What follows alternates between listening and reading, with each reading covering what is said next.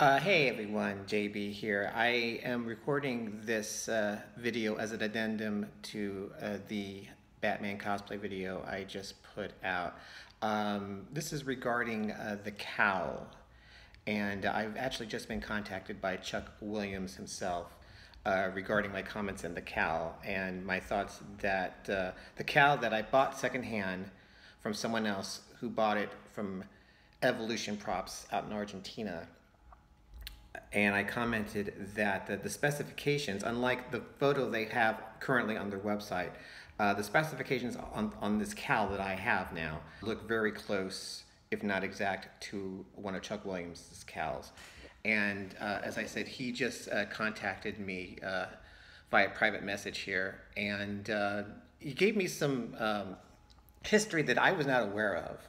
He says that the reason that the cowl looks similar is because they actually have a mold of one of their cowls, and they're using the pattern that they created that they sell on their website, their Etsy site, as part of the costume patterns.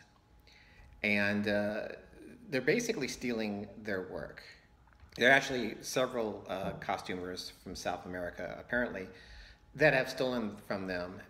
He took great insult in my comments that I thought it was that the cowl that I have is, I don't think I said it's just as good, but I think my exact quote was that it was pretty damn close. So I just wanted to address the issue. I certainly don't want to drive any business away from Chuck Williams with regards to buying a cowl. I mean, certainly if you have the resources, I would definitely go for one of his cowls. And if I have the need to buy another cowl, I will definitely go to him because his are the best. I've dealt with his Etsy shop with regard to the patterns and with the trunks, and they've always been very communicative, and they've always given me updates on when it's going to ship and everything, and I have had no issues with them at all.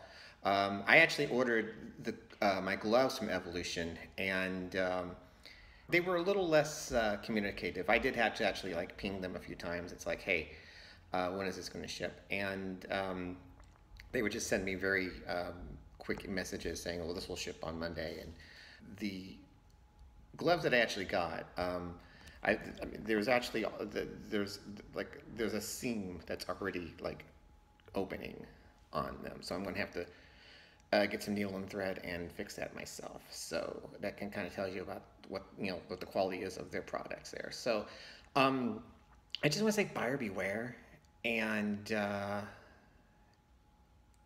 just wanted to get that all out in the open. Chuck's actually going to issue a statement himself regarding this. So I just wanted to get my 2 cents in. Chuck, I do apologize if my comments in the video actually caused you any complications there. So anyway, thanks a lot for watching, and I'll see you soon.